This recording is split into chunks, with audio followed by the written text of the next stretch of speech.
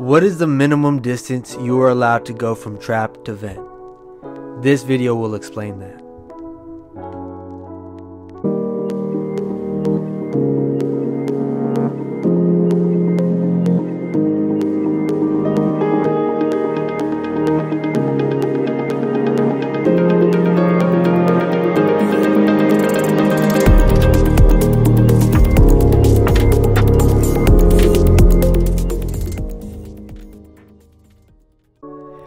When it comes to sizing the distance from your vent to your P-trap, there are two major factors that come into play. One, the size of your P-trap, and two, the slope of your trap arm.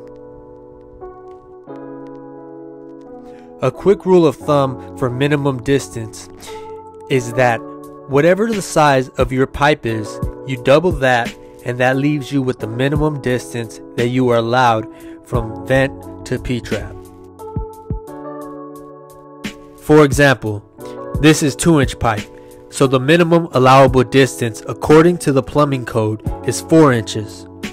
It does not mean that your pipe has to be 4 inches, just the space between the vent and the trap.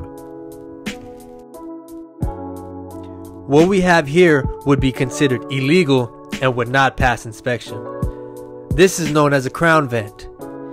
This is when the distance from your vent to your trap is so short that when water drains through this P-trap, it will create a siphonage effect, and there won't be an adequate trap seal, which causes sewer gases to rise up inside your home or business.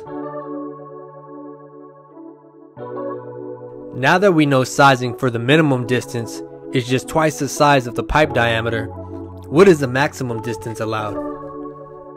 Unlike 3 and 4 inch pipe, 2-inch pipe can only be graded at 1/4 inch per foot and not an 1/8 inch per foot. The maximum distance for 2-inch pipe, according to the table 909.1 of the International Plumbing Code, is 8 feet. 3-inch is coming in at 12 feet and 4-inch at 16 feet. This video is brought to you by Gorola Plumbing. Thanks for watching. Hope you learned a little bit about trap to vent distance. If you did, make sure you like and subscribe. With that, have a great day.